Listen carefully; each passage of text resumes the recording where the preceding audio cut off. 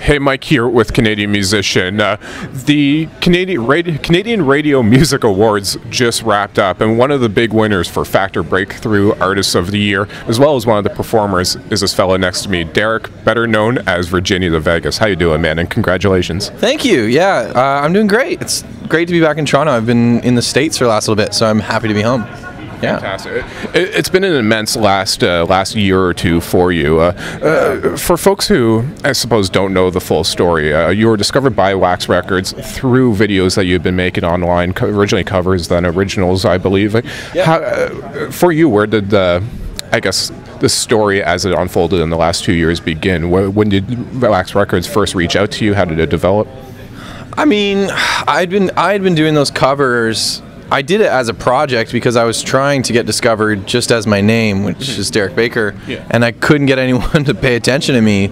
So I started this group called Virginia the Vegas, and I did covers, and they noticed me, and I spent about a year writing songs, and we wrote We Are Stars, and then with that, you know, it kind of unfolded. I went on a tour with Headley across Canada, playing as Alyssa Reid's bass player, and from there we had just had a crazy year. You know, the song went top 10 here in Canada and went platinum, and it was kind of something that I had to get caught up with. It happened very quickly as far as that goes. It was pretty crazy. Yeah. From that, like you were just saying there, like you kind of skipped the whole traditional development phase, or at least when it comes to live performance. It sounds like you kind of jumped right into, as a live performer, kind of jumped right into a headlining tour with Headley, or at least I've seen you put it that way, I believe. Like, well, first of all, was that the case? Was some of your first performances really opening for Headley? Or? I mean, like my first time performing a song that was a single was that, but I mean, I grew up in bars from the age of 12, like playing in blues bars at open mics and you know, songwriter circles or blues jams or these kind of things. So I'd been playing since a young kid, but I had to figure out real quick what it was like, you know, to be on scale with, you know, the big dogs, the professionals. And it was nuts. I mean, like the second full show that I played as Virginia the Vegas, I opened up for Maroon 5. So that was, you know what I mean? Like, it was really weird how that kind of happened and how quickly it happened. So yeah, I mean, it's kind of both worlds. Like, I've been playing for a really long time, for like 10 years, but you know, on that scale, not in those circles. No. Yeah. That's crazy.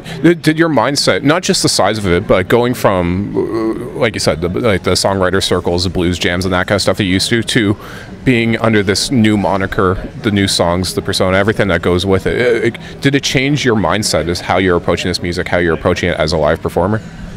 I think it kind of changed me. You know, it kind of like I had to readjust because I wasn't used to that, and it was, you know, it was last year was a really crazy year, and it was great. But yeah, there was definitely a lot of adjustments, and you know, something as little as how you address a crowd, or you know, little thing how you walk on a stage. You know, you don't think about that, you know, how to walk on a stage, but like when you're watching a YouTube video in front of 20,000 people and you watch it back and you're walking across stage and you look like a T-Rex, it's like, okay, like maybe you know, you focus on those things. It brings you up to speed very quickly. Yeah.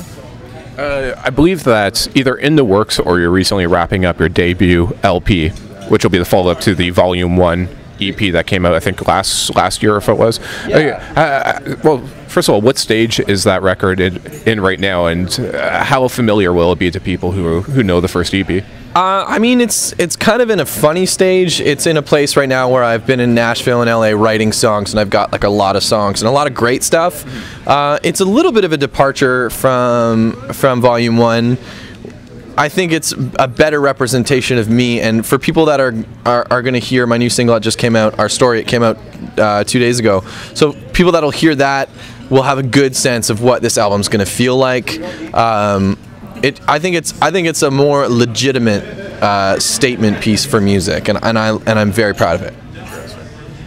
That's an interesting way of putting it. It's a statement piece for your music. Like, when you were making the first EP, were you still trying to formulate in your head exactly what you were as a songwriter, as an artist, or at least what Virginia the Vegas, this project, was? Yeah, I think that's always happening, and I think in every stage as an artist, you're always trying to figure it out, and you always hear people talk like every album. They're like, yeah, it's such a departure. It's so different. Yeah. But that's just part of growth of being an artist. Yeah. So yes, I was figuring it out, and right now maybe I'm saying I've figured it out, but I probably haven't. And the next one I'll be saying I'm figuring it out again too. So I think it's always growing and evolving. But I'm proud of the next step, and I think it's really great work.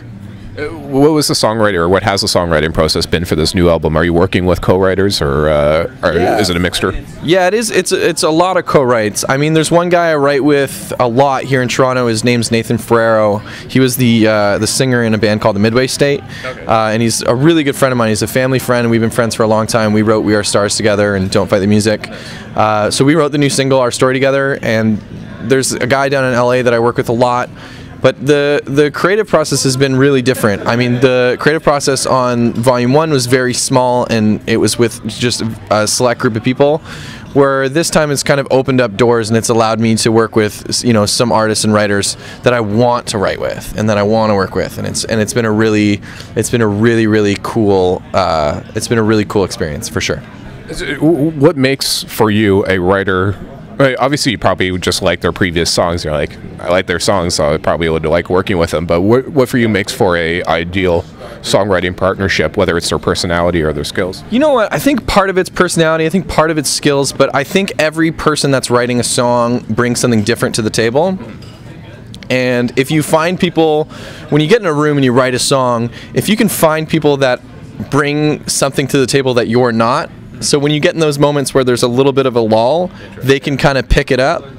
You know what I mean? Yeah, so for me, that's a great thing, because I know what I bring to a writing session. I know I can write a song myself, but when I get into a writing session as a co-write, I know what I bring into that, and I know what I'm good at bringing into it, and that's what I try to present. I don't try to present the other stuff. So when you meet people that make up with what you lack, I feel like that's what makes a good writing session for me. Cool. Yeah. And just to wrap up here, is there a tentative date or title or anything like that for the new record? We're not there yet. Yeah, we're not there yet, but it's coming. I don't know. Do we know? Do we have any idea? No. I mean, it's not far. I mean, if we were to say a season, what season would it be? Later this year. Later this year, yeah. Yeah, later this year. All right. For sure.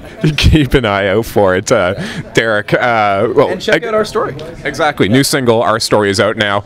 The very recent winner of the Factor Breakout Artist of the Year award here at the Canadian Radio Music Awards. Congratulations for that. Congratulations on all the success over the last couple of years. Thanks and much. Good luck with the new album, man. Appreciate it. Yeah, thank you. Cheers. Yeah.